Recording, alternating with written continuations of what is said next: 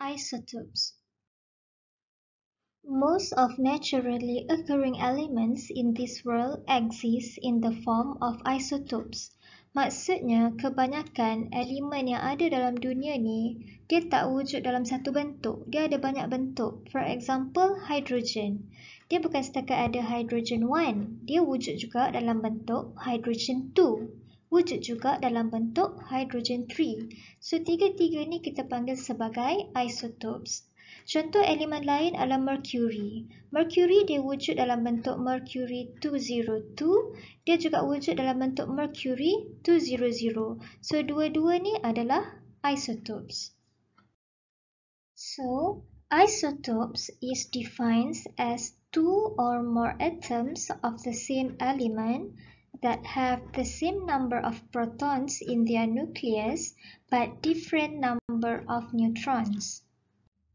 That means, dua atau lebih atom untuk elemen yang sama. Yang ni ada 3 atom elemen yang sama iaitu hydrogen. Yang ni ada 2 atom elemen yang sama iaitu mercury. Mempunyai sama bilangan proton. Hydrogen 3 bilangan protonnya 1.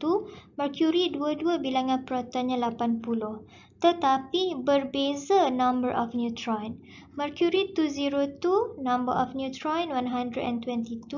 Mercury 200 number of neutron 120. When we learn about isotopes, kita tak boleh lari daripada belajar tentang mass spectrometer. Mass spectrometer is actually an equipment yang boleh produce benda ni. This is we call as mass spectrum. So from mass spectrum, we can use to determine number 1, types of isotopes that are found in the naturally occurring element. Kita boleh tentukan berapakah jenis isotop yang ada untuk sesuatu elemen. Number 2, we can use to determine relative atomic mass AR of an element. Now, let's learn how to interpret mass spectrum. Mass spectrum ni dia lebih kurang macam graph. Dia ada y-axis with label relative abundance, the symbol is Q, and x-axis, the symbol is M/E, iaitu mass to charge. Atau simple kita boleh kata ianya adalah mass dengan unit dia U atau AMU. So kita ambil satu contoh. Kita ada mass spectrum of magnesium element. So kalau magnesium element, dia punya mass spectrum dia akan nampak macam ni. Kita akan nampak dia ada beberapa puncak, peak. So kalau kita kira dekat sini, dia ada 3 peaks. So kalau ada 3 peaks, maksudnya dia ada 3 isotopes. Magnesium have 3 isotopes. Kalaulah sesuatu elemen tu, dia ada 2 peak sahaja, 2 puncak sahaja, that means that elemen hanya ada 2 isotop sahaja. Dalam mass spectrum, ada 2 data penting yang kita kena faham, iaitu M dan juga Q. Kita pergi kepada M dulu. M ni adalah yang x-axis ni. M is actually the isotopic mass.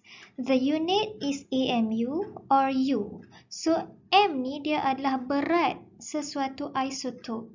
Dan kegunaan dia, the mass of each isotope will be used as the name for the isotope. So, berat dia ni kita akan guna untuk menamakan isotop tersebut. So, kita boleh tuliskan dalam jawapan kita, berdasarkan kepada mass spectrum magnesium ni, the mass spectrum of magnesium shows that magnesium consists of 3 isotopes sebab dia ada 3 peak. And the 3 isotope is magnesium 24, magnesium 25, and magnesium 26. Next is Q. Q ni adalah yang y-axis ni. Q is abundance. Abundance ni boleh ada dalam macam-macam bentuk.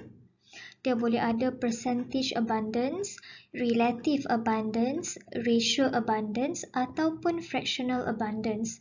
Percentage abundance maksudnya dalam bentuk peratus, relative abundance dalam bentuk relatif, ratio abundance dalam bentuk nisbah, fractional abundance dalam bentuk pecahan. The height of each line is proportional to the abundance of each isotope. Ketinggian sesuatu line yang ini dan yang ini adalah berkadar terus kepada abundance sesuatu isotop. Abundance ni maksudnya adalah kelimpahan. So that means semakin tinggi sesuatu line menunjukkan semakin banyaklah isotop tersebut wujud dalam dunia ni. Semakin rendah sesuatu line maksudnya semakin sedikitlah wujudnya isotop tersebut dalam dunia ni. So, according to mass spectrum magnesium, line yang paling tinggi adalah line yang ini. Ini adalah line untuk isotop magnesium 24. So, kita boleh tulis magnesium 24 is the most abundant of the three isotopes. Maksudnya dalam dunia ni, isotop magnesium 24 lah yang paling banyak wujud. Magnesium 25 dengan magnesium 26 ni sikit sahaja wujud. Thank you for watching.